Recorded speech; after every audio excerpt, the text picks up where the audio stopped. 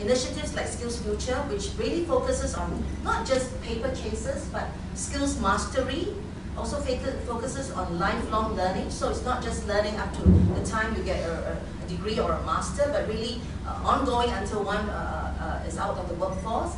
And also really what we call learning for life. You know, so that's, those are things that are very important for our country.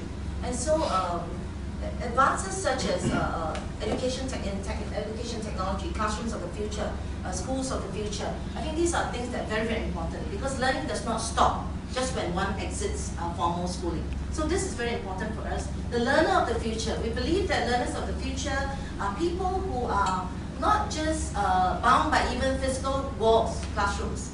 In Taiwan, I've read about classrooms without walls, in fact, you know, and they go to the mountains, they go to different places to learn. And so the learner of the future will be one who's not bound, who can learn anytime, anywhere.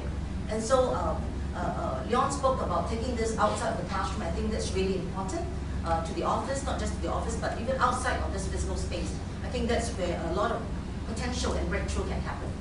The employer of the future, unless the employers also have some mindset shifts in looking at not just paper qualifications, but looking at skills, the mastery of skills, competencies, and so forth, they are not going to get the best of people. We have a very tight labor market in Singapore, and so we have no choice but to look at every human resource as the asset, as people who can be, whose potential can be maximized, not just when they leave school, but really for the rest of their working life.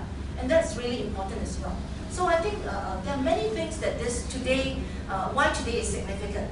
Because we're really part of an entire movement, looking at classrooms of the future, schools of the future, the learners of the future, the educators of the future, the employees of the future. So that's why today is important.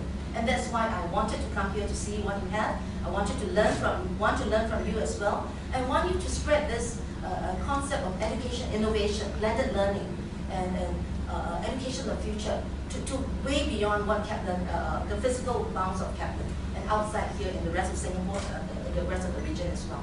So thank you for doing this. It's something very exciting, something very important, something very significant for our country.